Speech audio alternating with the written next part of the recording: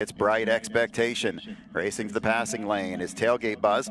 I'm an Andover, continues to close. On the inside, Tailgate Buzz has the trot and will go by for the win. Tailgate Buzz, a winner close for place in 156-1.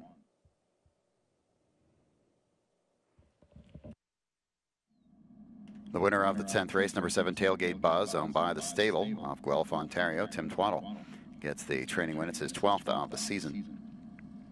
Ronnie Wrenn has his 5th winning drive of the afternoon as Tailgate Buzz, 3-year-old getting with bar hopping, wins for the first time this year.